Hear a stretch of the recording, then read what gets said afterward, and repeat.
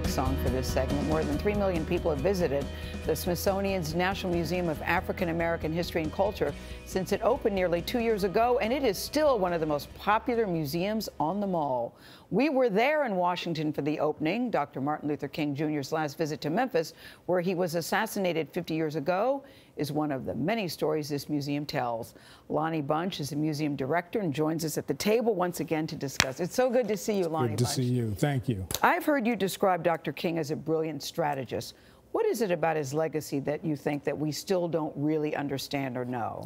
I think people sometimes think that civil rights was going to happen, and that King really came up with brilliant strategies to use the media, when to confront the law, when to break the law. So in essence, King was really someone who didn't just march. He created a movement that revolutionized America, an unfinished revolution, but a revolution nonetheless. He thought protest was patriotic, did he not? I've always thought that his greatest legacy is the simple fact that King reminded us that protest is the highest form of patriotism, that you love a country, that you then do everything you can to help it live up to its stated ideals. It's interesting you talk about his legacy because earlier in the week, CBS News had an exclusive sit-down with his children, the first time they were all together in over a decade, and they are worried that their father's legacy is being dumbed down. What do you think about that? I think in some ways, by creating monuments, we do make the rough edges of history smooth. We forget that King was stressed by the work he had to do. You forget that there were losses as well as victories.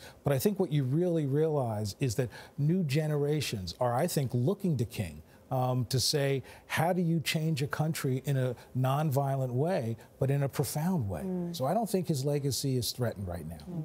What is, though, the lesson for people who just see this as a monument? I mean, the actionable item for young people today who are trying to change things. I think the notion that you can change a country, I think that's what's important. King left us a sense of hope, that it is possible, despite the odds, to do something no one believed. And that's why I think it's so powerful to see these young kids who were involved in the March for Our Lives reaching back to King, having King's granddaughter, suddenly realizing you can find a way to change a country. And he believed in a country, Lonnie, that often didn't believe in him. I think that's the greatest strength of, candidly, African-American history, is you have people who love a country, who want to see the country live up to its stated ideals, but that country didn't believe in them. And yet they didn't despair. They continued to work to say, America's greatest strength is living up to its ideals, but we have to help America get there. It was interesting in James Brown's piece where the choir member said when he walked in the room, we looked at him in awe. And I'm wondering, we'll take Barack Obama out of this conversation because I've seen black and white people, when he walks in the room, they're in awe.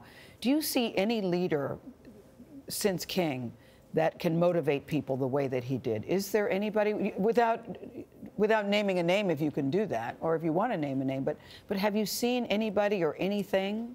There's no Martin Luther King. I mean, no one had his charisma, his sense of strategy, his sense of being able to cross many lines. What we have are leaders that lead in certain areas, but we don't have a national leader. And I think the world has changed. Social media makes it harder for national leaders and gives local people more power. And so in some ways, I don't think we'll have another Martin Luther King. You know, CBS did a poll recently, and only 53% of Americans believe, or I should say 53% of Americans believe only some of his goals were achieved. If he were alive today, this is, as a historian, sorry to ask this question, but if he were alive today, what would he feel about the state of things? On the one hand, I think King would say things have changed. Look at the number of black elected officials. Look at the number of African Americans who graduate college. Look at the black middle class. But on the other hand, I think he would worry that we still see black lives not mattering the way they should. We still see urban settings that look like 1968, that there's not a sense of hope.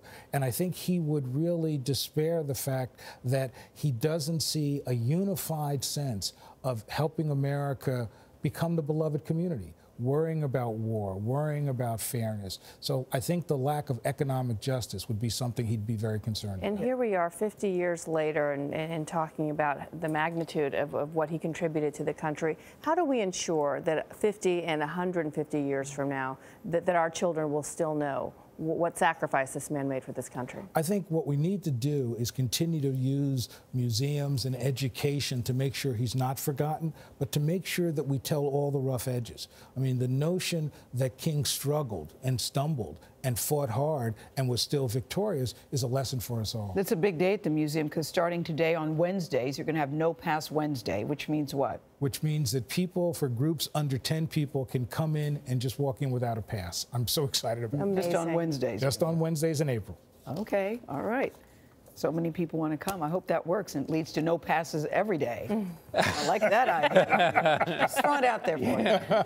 We will have continuing coverage from Memphis of the 50th anniversary of the King assassination on our streaming network, that's CBSN. And tonight, of course, on the CBS Evening News with Jeff Glor. Special correspondent James Brown will lead the coverage all day.